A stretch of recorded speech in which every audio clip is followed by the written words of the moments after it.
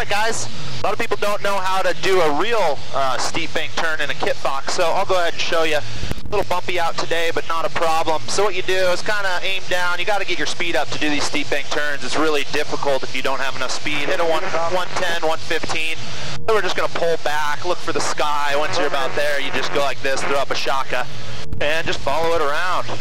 It's really not too big of a deal once you're used to them, and that's about it.